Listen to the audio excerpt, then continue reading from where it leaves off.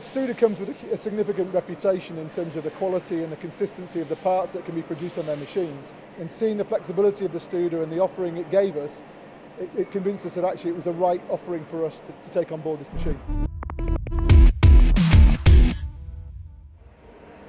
We're in the Team Valley in Gateshead. I'm here with Mike from NTG, and they've just bought a new Studer favorit 1044. First of all, Mike, tell us a bit about yourself. So I'm Mike Hutchinson, I'm the MD of NTG Ltd. We've been here and established over 40 years trading out of the Team Valley here in Gateshead.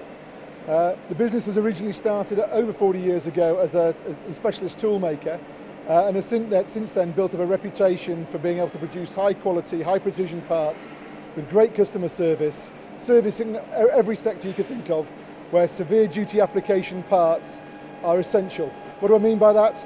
I mean parts that are basically going to be used in environments which are high pressure, high temperature, high speed, high abrasion environments where fit for use first time and right every time is absolutely critical to their performance. Okay, so how does this new Studer grinder fit in with that aim for consistency, reliability in these difficult to make parts?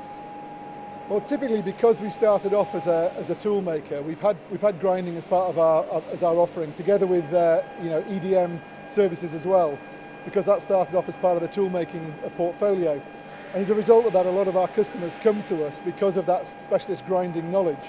What the Studer offers us is that high level of flexibility and capability when the precision ground finish that's required on some of these parts is absolutely essential to their application. And therefore having something like the Studer that we've got behind us is absolutely critical, and its flexibility is also really, really important.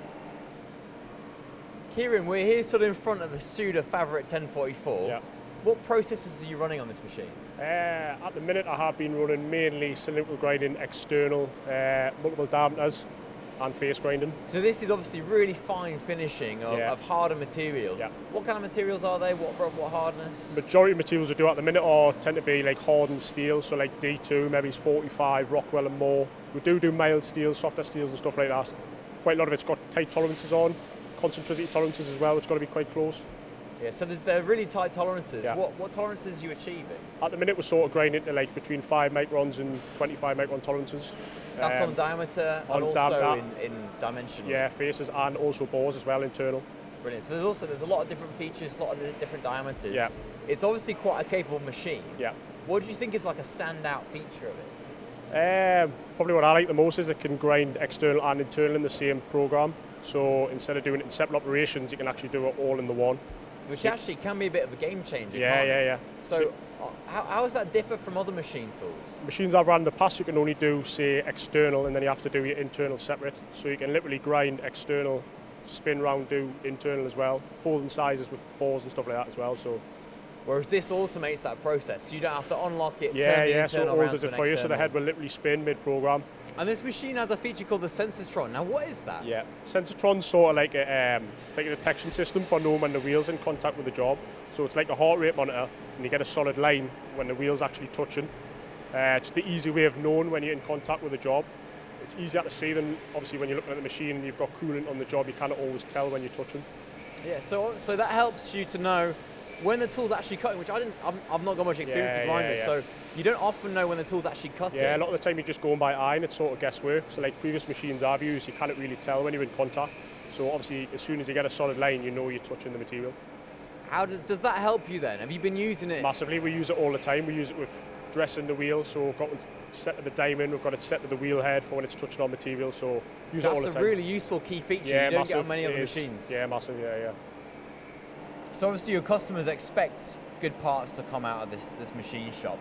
And this Studer is actually, this is kind of the last operation that quite a lot of your parts will go through. So when the parts get delivered to customers, this is the finish that they'll be seeing, is what's been made by this machine.